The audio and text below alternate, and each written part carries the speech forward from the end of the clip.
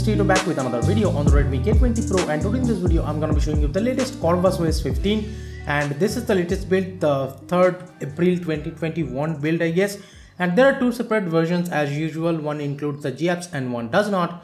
And here both builds are on MIUI vendor, not based on OS's vendor. Of course, pretty similar Android 11 build, and it is maintained by Ritz97 over here you can see, and you can download it from the description box below of this video, or I'll give the link of this particular post.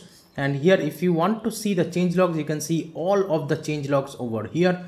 If you scroll down, we have all of these changelogs, but there are plenty of improvements over here that have been done.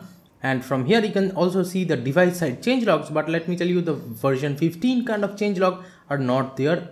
It is they are up to 14.5 only. So yeah, but this is CorvusOS version 15.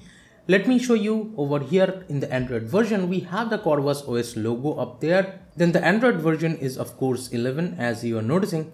Let me go back. The Corvus version shows as Ravenclaw, and we have the phone specification over here, still shows as 5GB RAM. I don't know why, even though this is a 6GB RAM unit. And we have the Android security patch as latest of March 5th 2020, not quite April yet. And we have the build date over here which says 3rd April 2021. And here is the stock kernel, that is the perf-g kernel, and in the SLinux status you can see it's permissive. Talking about the system panel, it does not still have the system updater. And in the gesture settings we have all of these things, like the quickly open camera option is there, the system navigation gestures is there, and if you go into the settings we can customize the gesture bar length and the dead zone and stuff. Haptic feedback is there, and we have the back gesture animation disabling option, but let me tell you, there is no option to change the thickness of this build bar, although you can customize the length of this.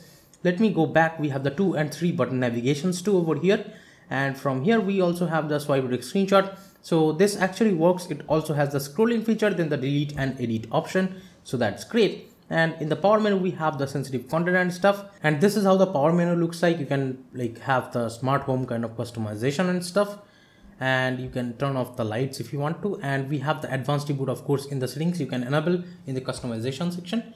And as you can see, you can directly reboot to recovery or fast boot from here. Let me go back. We have the adaptive playback option, and we have the Gboard as the default keyboard. In the front camera sound effects, we only have the front camera sound settings, and we have the camera LED disabling option, but there is no calibration option yet over here. Now talking about the look of the ROM, I have been really liking this look of this particular ROM, and as you can see, the home screen looks a lot more cool over here with the stock wallpaper. Swiping up gets you to the app drawer, and this is how the app drawer looks like. And swiping down gets you to the notification or the quick settings panel. By the way, this rounded corner thing, I will show you that later on. And swiping to the left, we have the Google's Discover page. Widgets and stuff in the home screen is working fine, no issues with that. And there is also the app lock. As you can see, we have this protected app kind of thing, but this is in the launcher settings. Let me show you over here. If I go into the home screen settings, we have the notification dots, the icon packs, then the show search bar, and the swipe to access Google app. And inside suggestions, you can disable the suggestions, so that's a good thing I guess. And we have the hidden and protected apps, so you can go into it and you can lock any particular app from here, or you can hide them from the app drawer, so that is great. And we have the notification gestures and stuff, then the double tap to sleep gesture, and swipe down to clear all recents, and the Google Feed tab option is there. Now of course we have the double tap to sleep anywhere in the home screen, and this is how it works. As you can see, even the fingerprint scanner speed is fine, as you are noticing from the always on display. And from the lock screen, let me show you here. As you can see, the fingerprint scanner speed is very fast and it is very smooth, no issues whatsoever, and the fingerprint scanner is very reliable here. Let me show you, even with night light turned on, it unlocks super fast and super fine, no issues with that. As you are noticing, even with night light, the fingerprint scanner works 100% of the time, no issues whatsoever. Also in this Google tab, we have the Google Lens integration over here, so that is great. Also we have the mic option over here, so yeah. Talking about the quick settings panel, you can edit and add these many toggles. Let me show you from here. I have added couple of them already, but if you scroll down, you get these many quick toggles over here that you can add. Now from here, let me show you, this is how the quick toggle section looks like. And we have the Android 11 screen recorder. With that you can record the device audio and the microphone audio at the same time. Also we have the DC dimming feature, then the reboot toggle is also there, so if your power button is broken or something, you can use this toggle. Heads up disabling option is there, then the volume panel option is also there. By the way, let me show you by like going into the home screen. This is how the volume panel looks like, and as you are noticing, this has a lot more like rounded kind of feel, and it looks like very cool over here in the UI. Let me show you like wherever I can go. As you are noticing, the volume panel looks very beautiful, and yeah, it looks very cool, and it has this kind of a little bit more opacity. If you are noticing, let me show you one more time. As you are noticing, it has a little bit like opacity kind of thing. You can see the background a little bit with the volume panel. So yeah, that looks very cool. Talking about the customizations, I'm not gonna show you everything here. You can watch this particular video I did on the Redmi Note 7 Pro to see what customizations are there. It is very similar to that, but except for that, let me show you over here. If you go into the lock screen, there is the fingerprint scanner kind of thing, like you get the fingerprint icons. And as you are noticing, there are these many fingerprint scanner icons. You can use any of these icons, but also there are the like fingerprint scanner animations. Now, one thing that I can complain here with the fingerprint scanner animation, even with the scanning or the Cyberpunk 2077 animation, it does not show me the actual Cyberpunk 2077 animation, which I get in Evolution X ROM or some other ROMs. So yeah, that's how it is. The experience is like the name here is different and it acts like a little bit different. Like, let me show you this DN1. See, this is not the DN1, this is the future or something. Like if I switch the future now, as you can see, this is not the future one. So yeah, this is how it is. The fingerprint scanner animations are a little bit different here, and you don't actually get what you see in the name. And we have the disable night light when showing FOD and stuff. Then the fingerprint authentication vibration and stuff is there. But let me tell you, there is no option to always unlock with the fingerprint scanner still over here. So that is a bummer if you are looking for it. And yes, of course, there are a lot more customization which you can find again from the card right there. Now, talking about this Raven theme section, we have the accent color picker, and from here you can pick any particular accent color that you want. So yeah, a lot of options are there, and also plethora of fonts that you get. By default, we get the Google Sans, I guess, or I have set it to Google Sans, I forgot. But yeah, this is how it looks. And yeah, you can set to any font, and as you can see, plethora of fonts are there. And we have the icon shapes, then we have the status bar icon set, and you can choose from them. And quick setting header style, you can choose accent color and stuff if you want to. Then we have the switch style, this is for the toggle style in the settings. And then we have the system theme, you can set it to pitch black if you want the background to be completely dark. So yeah, and we also have the schedule option, and we have the status bar height. You can change the status bar height over here, that will increase the gap or something. But with this rounded corner, if you set it to large, as you are noticing, this like volume panel and stuff, then the quick settings panel, everything becomes this kind of round. So yeah, in the theme section, you have to go to this rounded corner and you have to set it to large.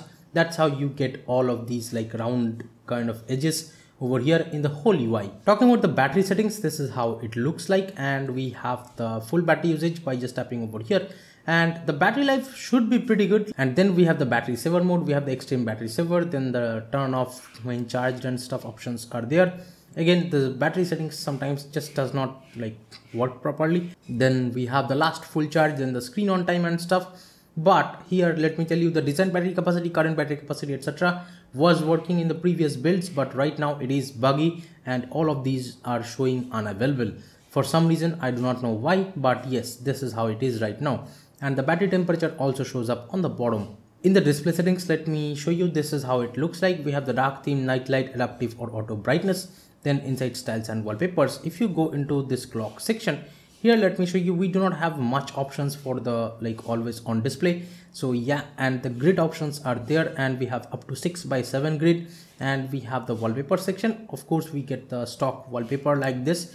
Looks very cool. The Corvus wallpaper I have been liking pretty much. And we have the color set to boosted, then and you can change the screen timeout up to 30 minutes, and we have the screen attention mode. Then we have the auto rotate screen and stuff. Colors are set to boosted by default. Inside lock screen, we have this kind of options, and we have the always show time and info and stuff. Let me scroll down. We have the double tap to wake and the enable blurs option. Also, we get the DC dimming mode over here.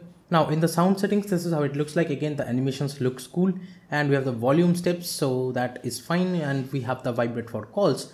Then if you scroll down, we have the touch vibration, and we have the direct sound and stuff. Really sorry for the background noise, guys. And we have the link ring notification, etc. And of course, we have the Mi Audio Direct. With this, You can set it to youth edition and stuff, and the sound quality via the headphone jack and Bluetooth as well should be good enough. We have the sound presets and we have the hi-fi option too for the audio. So yeah, pretty much the sound quality is great over here. Inside security, we have the face unlock too. So let me set it up.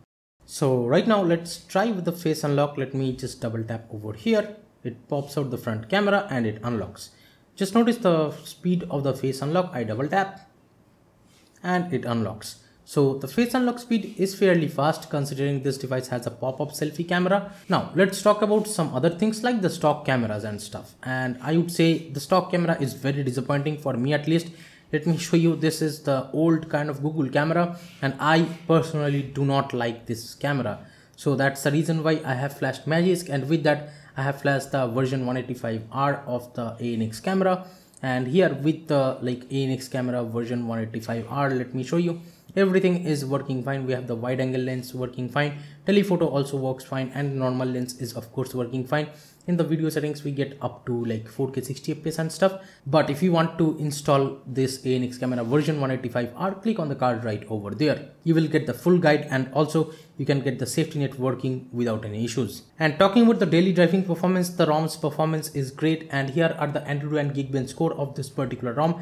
And as you can see, Antutu is too much right now, because with the latest Antutu version the benchmark scores are really high.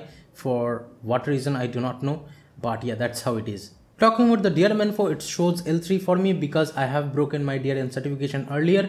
But if you have intact DRM certification, that is L1, it should be L1 for you still, since this is a MIUI vendor based ROM. And in terms of SafetyNet, yes, it passes the SafetyNet test right out of the box. Also, if you want to flash Magisk and still get SafetyNet working, watch that video again from the card right there, that ANX camera video. You can get the SafetyNet working fully fine, no issues with that. But one more bummer that I can talk about here is the Google Assistant. Yes, it is working if you swipe from these corners, as you are noticing, but Hey Google or OK Google keywords just does not work over here. I have also installed Assistant and I tried it to get it working, but yeah, the voice trigger does not work here. And by the way, this is how the recents panel looks like. We have the screenshot taking option, then the clear all option, kill app option, and you can share a particular screen if you want to. And if you tap here, you can go to the apps like split screen mode or the pin mode over here, and you can uninstall the app directly from here. Also, we have the apps info from here. So the CorvusOS has pretty much everything. It has the double tap to sleep in the home screen. Then we have the brightness control by sliding a finger on the status bar, and all of the UI customization like this rounded corners and stuff, and everything almost is working fine. Except we have the weird kind of stock camera, and you have to install ANX camera if you're daily driving on this ROM. I feel the stock wallpaper looks good, and it has plenty of customizations with the fonts, with the colors and everything else. So thank you so much for watching this video, guys. Give it a thumbs up if you liked it, subscribe to the channel down below if you have not yet. This is Cheeto from KDN Tech signing off for today, and I'll be catching you guys in the next one. Bye now.